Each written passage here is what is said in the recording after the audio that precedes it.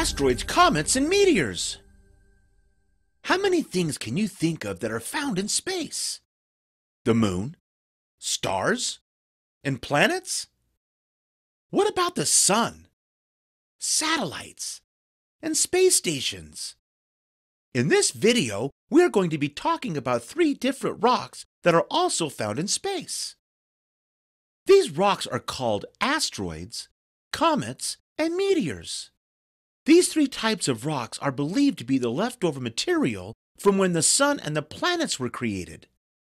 Some of these rocks are hundreds of miles long, while others are only a few feet in size.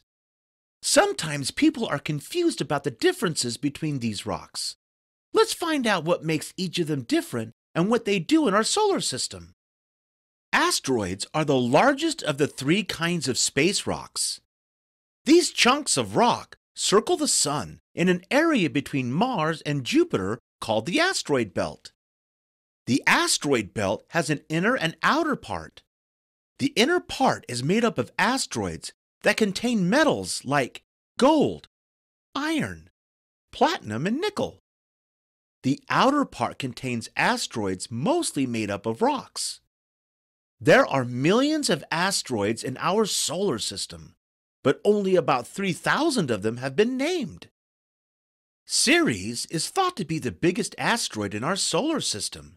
It is about 295 miles around. Because it is so big, scientists decide to name it a dwarf planet. A dwarf planet is basically a smaller version of the 8 planets in our solar system. Ceres is one of 5 dwarf planets. Another one is Pluto. Pluto was once classified as a planet, but in recent years was downgraded to a dwarf planet.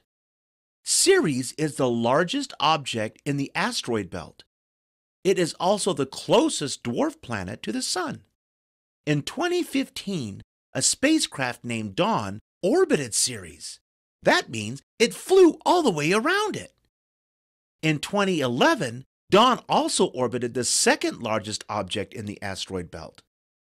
This asteroid, called Vesta, is the brightest asteroid in the sky. Every so often, it can even be seen from Earth without a telescope.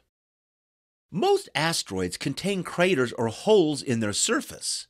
Craters form when asteroids crash into other objects in space. Some asteroids have left the asteroid belt and spun into other orbits. These are called Trojan asteroids. Many move with the planet Jupiter as it moves around the Sun. Apollo asteroids are a group of asteroids near Earth's orbit. This group is made up of over 10,000 asteroids. It is the largest group of objects near the Earth.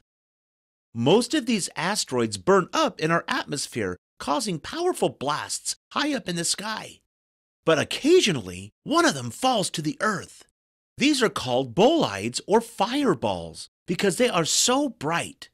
Parts of Russia and California have been hit by super bolides. These rare asteroids were 100 times brighter than a full moon when they fell. That would be an incredible sight to see. Comets are another kind of space rock. They are also bright.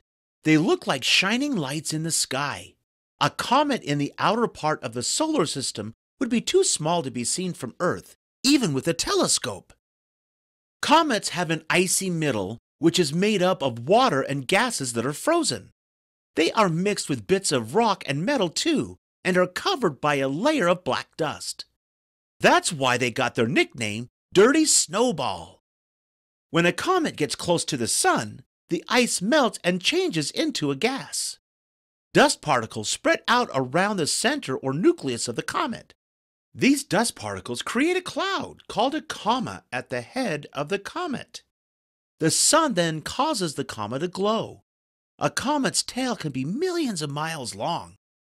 Some comets can be seen without a telescope as they pass the Earth near the Sun.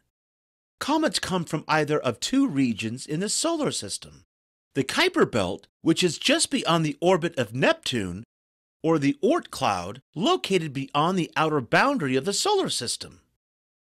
There are 2 types of comets, short period and long period. Short-period comets take less than 200 years to travel around the Sun. Two examples of short-period comets are Halley's Comet and Encke's Comet. Halley's Comet orbits the Sun every 76 years. It was last seen in 1986 and will again be visible around the year 2061. Encke's Comet has the shortest orbit of any known comet. It orbits the Sun every 3.3 years. Both Halley's Comet and Encke's Comet originated from the Kuiper Belt. Long-period comets have orbits lasting more than 200 years. Some take more than 1,000 years. These originate from the Oort cloud. Now, let's discuss meteors. These rocks are sometimes called falling or shooting stars. They look like thin streaks of light in the night sky, but they are not actually stars. Meteors begin as meteoroids.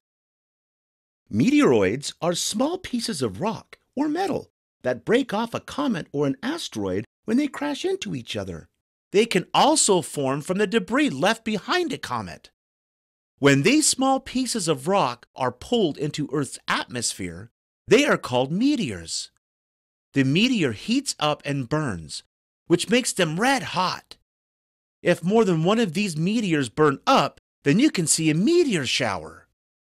A meteor shower looks like thousands of shooting stars falling from the sky. Meteor showers can be predicted throughout the year. If you get the opportunity to see one, don't miss it. They're really cool. Meteors only last for a few seconds before they burn up. A meteorite is a meteoroid that does not burn up in the Earth's atmosphere. Instead, it falls to the Earth's surface. Millions of meteors enter the Earth's atmosphere every day. However, very few of them reach the Earth's surface as a meteorite. It's only about 500 a year, and most of those land in the ocean. Although some have been found in deserts or in cold places like Antarctica, where the climate preserves them, over the years, scientists have collected more than 10,000 meteorites to study. The next time you look up at the sky, you just might get to see a meteor, comet, or an asteroid. 3 pretty incredible rocks in our solar system. Hope you had fun learning with us. Visit us at learnbright.org for thousands of free resources and turnkey solutions for teachers and homeschoolers.